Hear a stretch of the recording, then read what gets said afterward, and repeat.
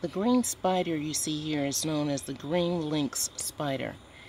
I had never seen one before, so I did a little research on it.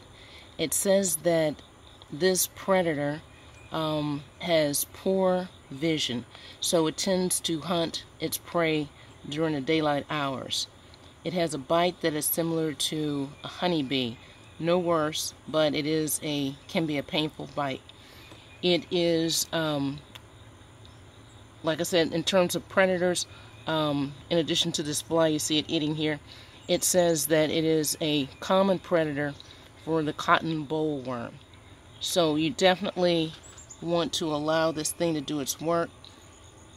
And now knowing that this insect, this beneficial insect, resides in one of my plants, that I typically would just stick my hand in here and pull these dry, dead leaves, I'm going to be much more cautious. But this is another example as to why I tend not to use pesticides to deal with some of the other insects, some of the worms, and that tend to decimate my brassica plants.